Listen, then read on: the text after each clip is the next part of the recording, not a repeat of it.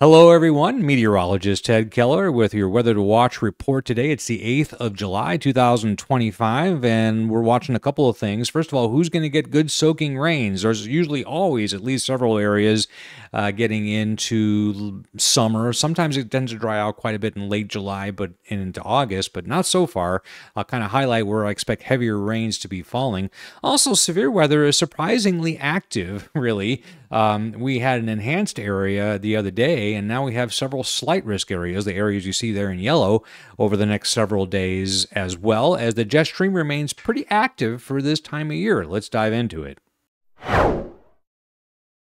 Our first stop here today is the severe storm potential over the next couple of days, and the honors go to the East Coast here for the rest of this afternoon and into the evening and overnight hours with a level 2 threat that covers much of Northeast Virginia, Washington, Philadelphia, even New York City included in that, with a level 1 surrounding that, and a broad brush sort of level 1 that runs from southern Illinois back into Texas and Oklahoma and then northward along the high plains.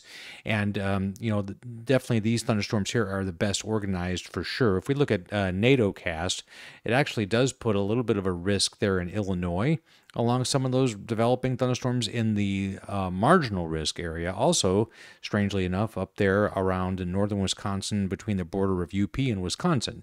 If we look at the wind version of NATOcast, and they run wind and hail, they're putting a pretty high probability, including a greater than 10% chance of a 65 knot wind or greater in this hatched area here that runs from southern New Jersey back to Maryland and does include Washington, D.C.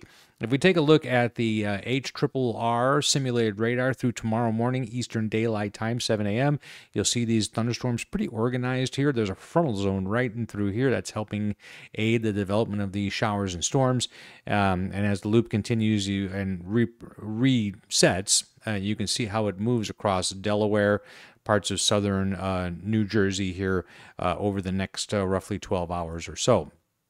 And then for Wednesday, still some severe storms expected in about that same area, a stalled front in this case, a little bit further south to around Charlotte, and then a secondary area develops around the north-South Dakota area, and some storms even lingering back into Kansas, maybe even including Kansas City on Wednesday.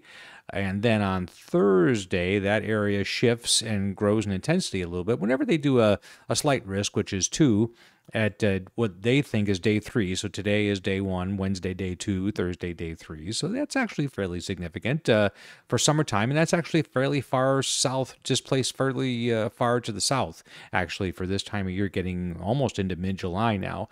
And if we look even more out into the distance here, July 15th through the 21st, you see the severe weather, or supercell, you really should say, composite outlook for the entire week. It does show clusters of storms up here in Canada and the Dakotas where I would expect them this time of year. But interestingly, from Nebraska and Kansas all the way down to portions of Old Mexico. So to me, the interpretation of that in the long-range models is that we're getting more moisture flow up through here, leading to maybe some more unstable air. Let's take a look at the U.S. here. This is the visible satellite loop. Always interesting to watch in the summer. We'll zoom in on a couple of these areas. Here's what's left of Chantal as it moves off into the open waters of the North Atlantic. We have high cirrus clouds over Illinois, but also a couple thunderstorms developing in central Illinois. There's the main zone of activity there in the northeast. Luckily, it's dried out in central Texas, but storms are still brewing down in coastal areas and even maybe as close as around Waco. Now, if we switch gears, and in the west, we see just a circulation of thunderstorms there. We'll zoom in on some of these areas here in a minute, but here's the 500 millibar flow. We actually have a fairly decent trough of low pressure at 500 millibars for this time of year that stretches from Lake Superior all the way down through Missouri and into maybe North Texas, a little bit of lobe down there into the Gulf of Mexico as well. Big high aloft with circulation around that and hot temperatures to go with that. Let's look at the surface map that goes with that. So we have a little weak area of low pressure in Wisconsin with a warm front, cold front connection that you typically see. Maybe the reason why there's a little bit of a tornado probability up there because there's actually a low that could actually favor low-level winds to actually produce enough spin in the lower part of the thunderstorm to do something. But a little bubble of high pressure moving into the northern plains. There's that cool front. It's arriving just in time. You'll see the hot temperature forecast here in a minute. Let's take a look at some regional satellite views. There's Chantal moving off the sea. Showers and thunderstorms forming in Connecticut and also portions of Massachusetts and Rhode Island. You can see by the bubbly tops that the more intense storms are down here running from just in eastern Pennsylvania down into Virginia.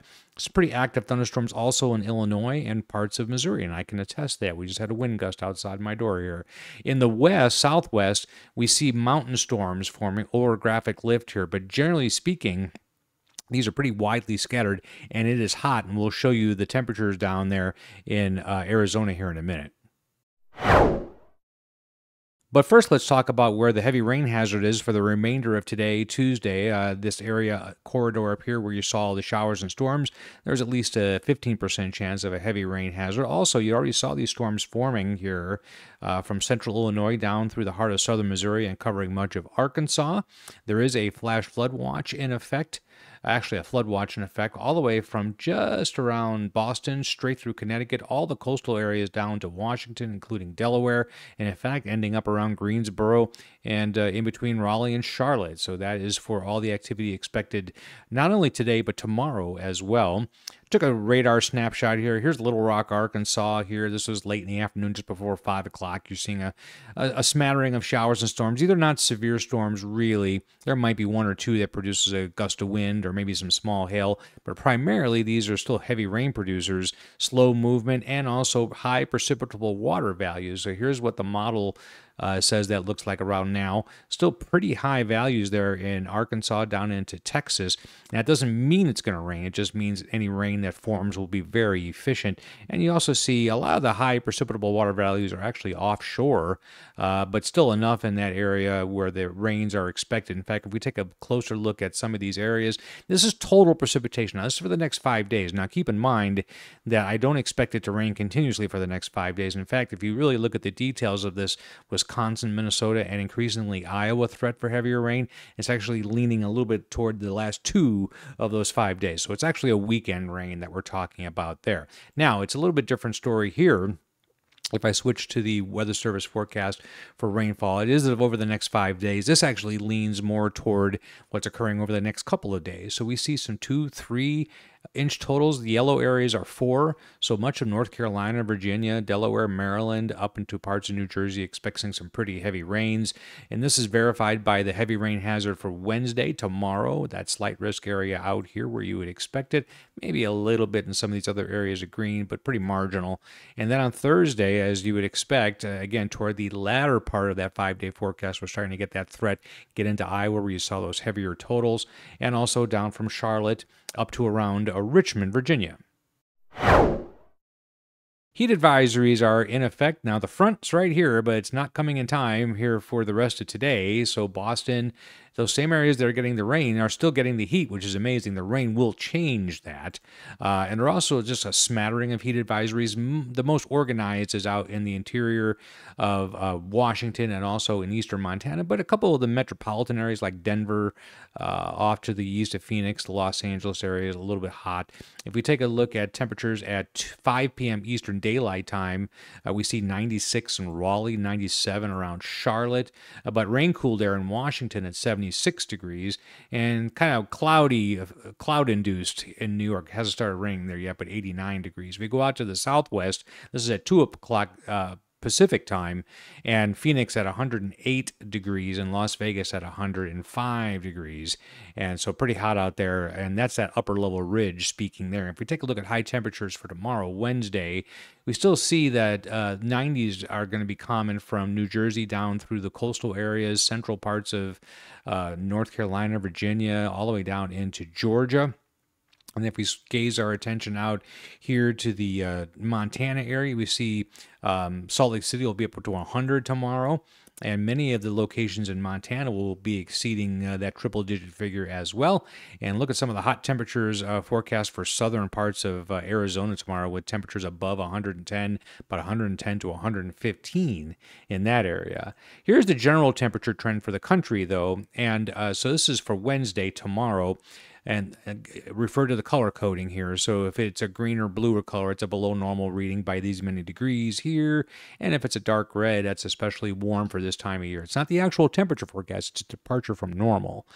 So in other words, they're hotter than they think they should be pretty much in Montana, and cooler than is probably expected for July in places like Arkansas and much of Texas. But the actual numbers are the high temperatures forecast by the Weather Service for the individual cities. So 84 in Chicago in the middle of July, not too bad. But there's some of that hot air in the Phoenix area and up in Montana, a couple of triple-digit days expected on Wednesday, and then on Friday, a complete reversal as the jet stream starts to act and shows high temperature departures much below normal. So a big swing in temperatures from 100-degree readings to only 70s in parts of Montana. Southwest pretty much stays hot, and then it does moderate somewhat in the central and eastern U.S. And then going ahead to Sunday, once again, we see high temperatures that are very cool for this time of year. Much of this is the result of cloud cover and rain that's expected in that area. But it's also a lack of, so when you see the below normal, it's also a lack of an upper level high pressure zone that would support traditionally days and days of hot weather you might expect in the month of July. So here's that mean.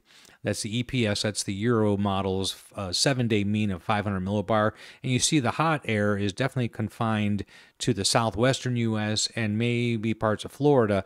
And this little dip in the jet stream doesn't seem that significant here, but slightly below normal heights is what they're called, but we'll just call it pressure. In here, it's enough to keep things at least at or maybe slightly below normal. Dew points are running high again in Texas. That's not good because anything that triggers that would be pretty efficient probably at making rain. As far as temperatures are concerned beyond what I just talked about, so Sunday, this coming Sunday through Thursday of next week, it actually is still below normal in Texas and through much of the Great Plains, but getting hotter out west and shifting north a little bit, northeast hot. So it's a typical pattern where you have a high pressure ridge here, a little bit of troughing and some rain and thunderstorms here, and then another high pressure ridge right here. And if we take one last graphic, the precipitation through that same period, not a high probability of confidence in above normal, but if it's going to be wet anywhere, it'll be in West Texas. And that's where the drought conditions are worse. We don't need it to rain much more, of course, with the tragedy of the flooding occurred in central Texas, but these areas could use some, and on the southeastern coast as well. And let's take a look at the tropics.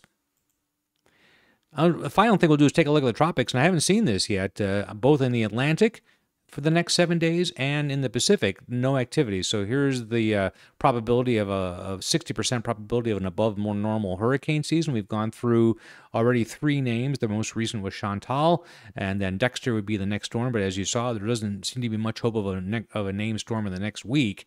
And like I said, out in the eastern Pacific, no tropical cyclone activity expected there either. Thanks for watching this edition of Weather to Watch. It comes out every other day, or as the weather necessitates. Please remember to share this with your friends, subscribe to the channel, or at the very least, like what you just watched. Thanks.